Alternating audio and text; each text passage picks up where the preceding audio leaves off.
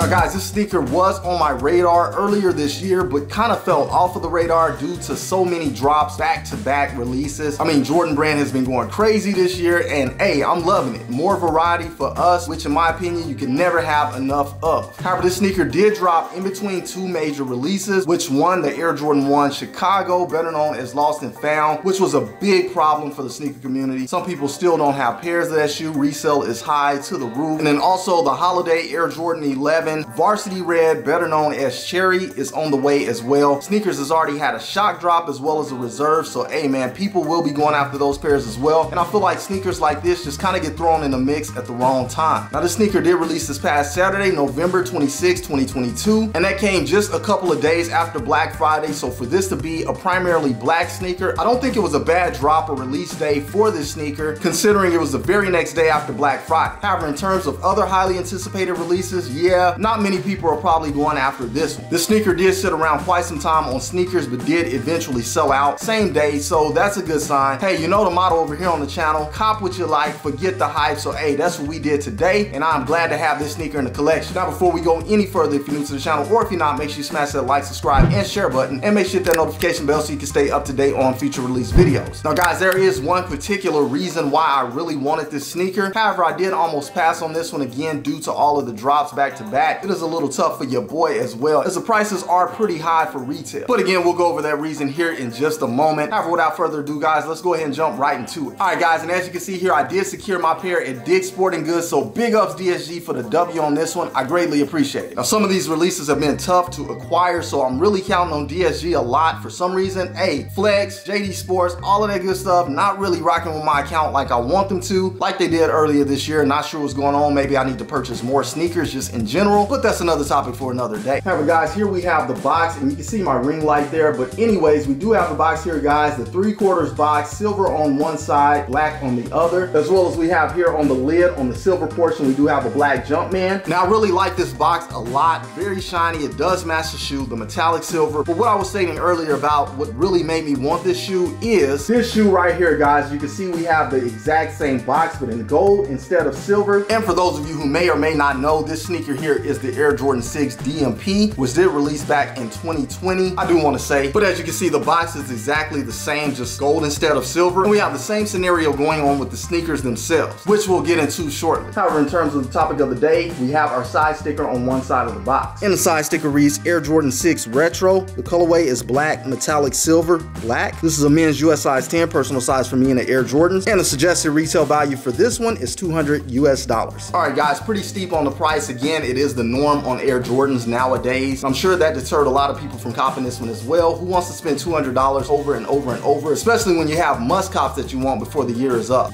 However, let's see what we have under the lid. All right, guys, flipping the lid up on this one, as you can see, we just have the typical flip lid, white underneath. Little tough to see, but we do have a lot number on our side wall of the lid. And let me go ahead and get my receipt out of the way. All right, flipping the tissue paper up here, as you can see, we do have our off-white tissue paper, and it is double layered with a white sheet of tissue paper as well. As you can see here, that kind of flips sideways over the shoe. And let's go ahead and get the shoe out. And there we have it, guys, the Air Jordan 6 metallic silver. Very, very clean sneaker in my opinion. Glad to have this one in the collection. Let's go ahead and do a quick 360 on it.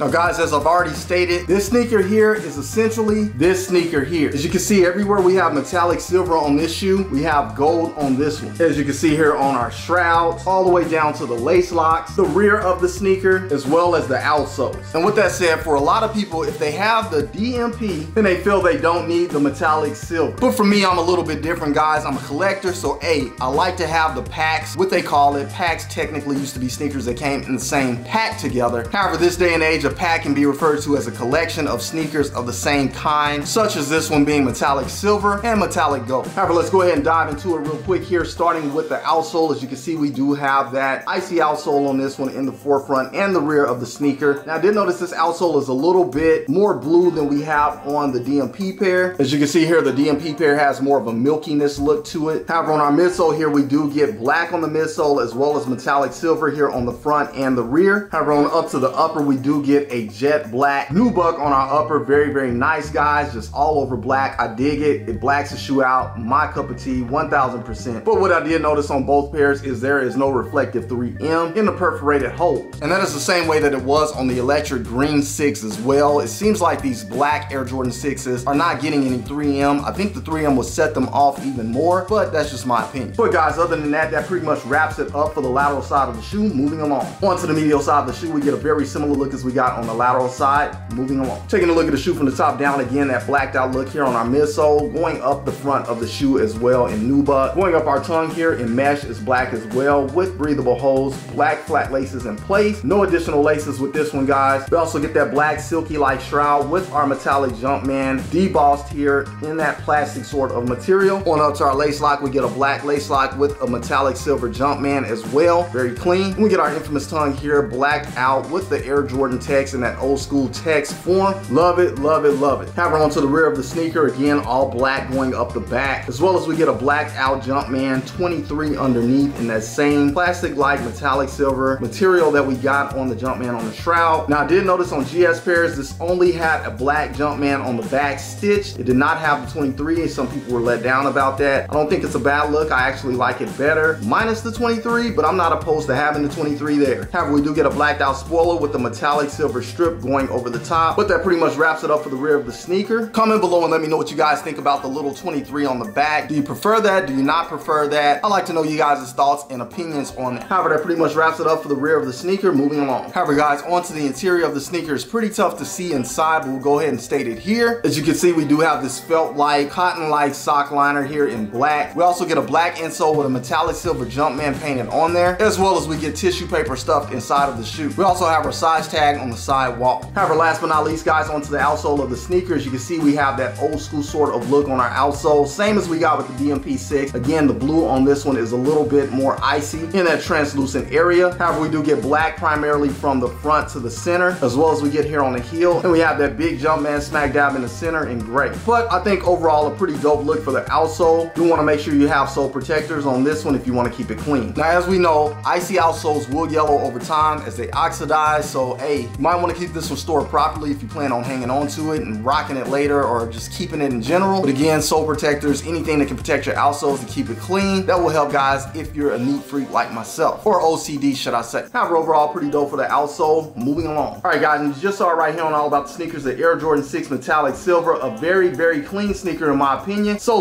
glad to have this one in the collection. All right, guys, comment below. Let me know what you guys think about this sneaker after seeing it here on the channel. If you have the DMP 6 or the metallic silver and you prefer one over the other, or if you don't have either, you still prefer one over the other, comment below and let me know, guys. I like to get you guys' comments, thoughts, and takes on this one. As you know, I'm always in the comments responding. Now, once again, if you're new to the channel, or if you're not, make sure you smash that like, subscribe, and share button, and make sure you hit that notification bell so you can stay up to date on future release videos. Now, when you get a chance, guys, head over to IG and follow me at All About the Sneakers, spelled exactly the way it is here on the channel with the Z on the end instead of an S. I greatly appreciate it. I'll also have that linked in the description below. Now, I do want to thank you guys, as always, for tuning in and rocking with your boys. You know I rock with you guys 1000%. However, that is all I have for you guys today on this episode. Until the next episode, keep keeping it all about the sneakers. Once again, it is your boy, All About the Sneakers, signing off. Until the next episode, I will catch you guys later. Salute, I'm out.